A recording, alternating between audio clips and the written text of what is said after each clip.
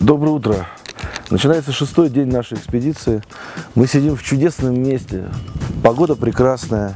Завтракаем. И завтракаем мы вот такими конфетами, которые называются «Марина». Рядом с названием «Марина» сверху мелко написано «Верная и преданная», а снизу «С любовью». Когда мы посмотрели, кто изготовитель этих конфет, то это некто И.П. Атамян Ю.А. Мне кажется, что господин Атамян создал эти конфеты в честь своей любимой девушки Марины, которая верная и преданная, и создал их с любовью. И приятно начинать завтрак и утро с таких конфет. Я желаю вам всем, чтобы вы все были верными, преданными и любимыми. А мы поедем дальше. И дальше мы поедем мимо кедровых шишек. Здесь, на нашей стоянке, вокруг нас окружают чудесные алтайские кедры, на которых растут вот такие замечательные зеленые пока что кедровые шишки. Поэтому орешков мы еще не увидим, но шишки сами по себе возьмем с собой в качестве сувенира.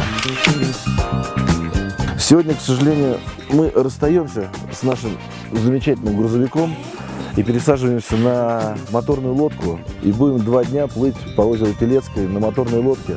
Сказали, что бензина на всю поездку не хватит, и, возможно, придется грести веслами.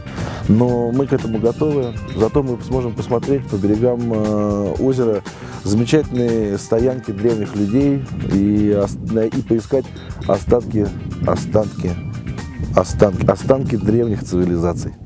Beamer, Benz, Bentley, Beamer, Benz, Bentley, Beamer, Benz, Bentley. My jeans are never empty, bitch. Beamer, Benz, Bentley, Beamer, Benz, Bentley, Beamer, Benz, Bentley. Your scheming don't affect me. I'm fresh, I'm fly, I'm so damn high. More than 500 horses when I roll by.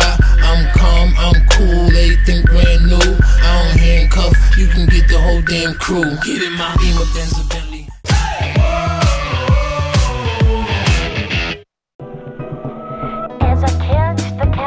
Ну вот мы добрались до последних курганов в нашем путешествии, но это одни из самых важных курганов, вы можете видеть их за моей спиной.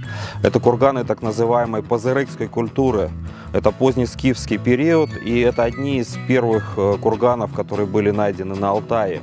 Они были достаточно давно раскопаны археологами. Вы можете увидеть, что на них уже внизу выросли лиственницы, которым достаточно много лет.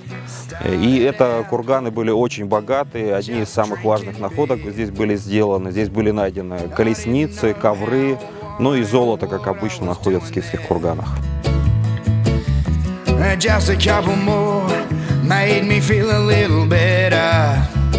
Мы наконец-то добрались до одного из самых красивых мест горного Алтая, перевал Кату-Ярык.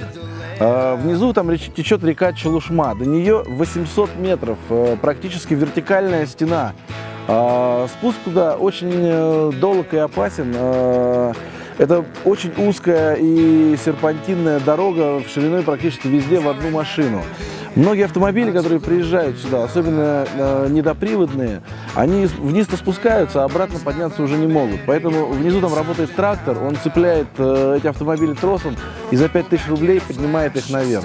Но у нас автомобили полноприводные, я уверен, что мы спустимся без приключений вниз.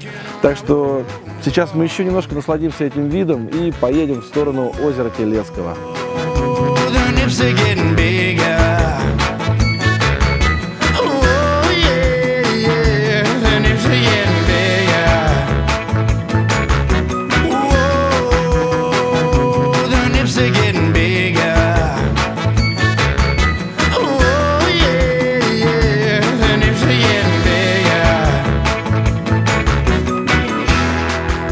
Слушай, вот переднеприводная машина сама заехать не может, поэтому мы купили тросом за вот этот грузовик, и он ее сейчас всю дорогу будет тащить.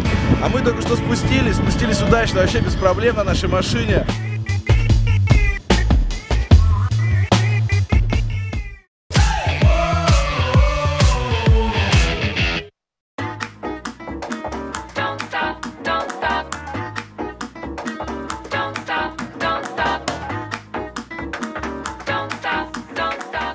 А вот и первое происшествие на нашем пути. Спускались с перевала, заехали в кафе и заметили, что все-таки не доехали мы без происшествий, прокололи колесо. Сейчас заделали дырку, накачаем и поедем.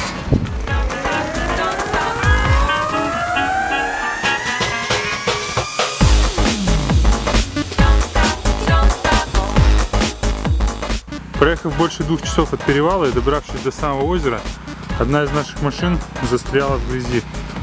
Пойдем посмотрим, что там произошло. Яма глубиной, наверное, сантиметров 50-60.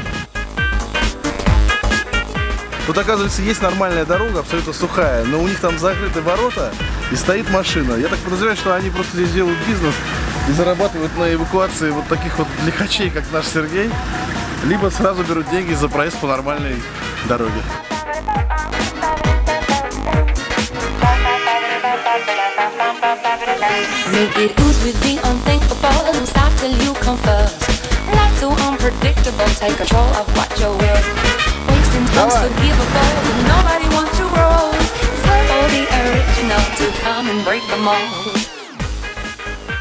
Бревно со шрамами. Ничего, выдержало.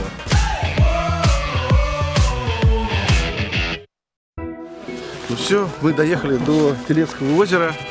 И сейчас грузимся вот на этот катер и поедем вот на тот берег. Там кордон Алтайского заповедника. И мы будем ночевать на этом кордоне. Электричества там не будет, ничего там нету. Посмотрим как. Зато живут настоящие... Кордонцы. Кордонцы. Кордонцы, да.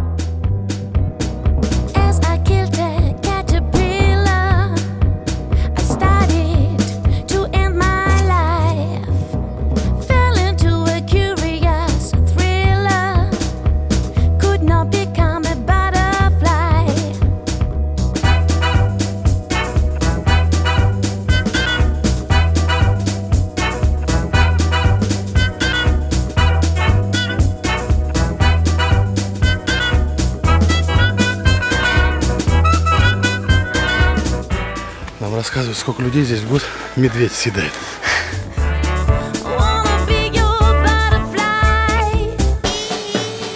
Здесь мы будем ночевать сегодня.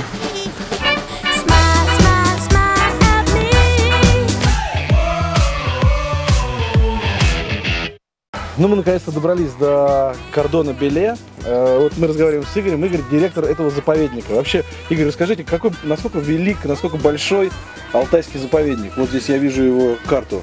Ну, Алтайский заповедник площадью 872 тысячи гектаров. Ну, это как страна Косово в Европе. Ну, наверное. Да. Около 10% примерно это территория Республики Алтай. И если вы здесь увидите, то это действительно очень огромная территория. На одного инспектора у нас в охране приходится 24 тысячи гектаров. Это без дорог, только пешком или на лошадях.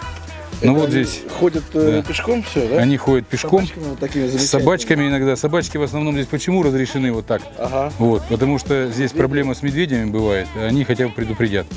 Понятно. Ладно, Игорь, спасибо. Давайте мы сейчас пойдем обустраиваться, а завтра целый день мы посмотрим. Сколько кордонов назад посмотрим? Да мы посмотрим все, которые по озеру и которые вам будет нравиться. Будем все останавливаться по виду. 2, 5. Ну вот я сейчас скажу точно, которые мы посмотрим. На Чири мы не будем заходить. 1, 2, 3, 4, 5.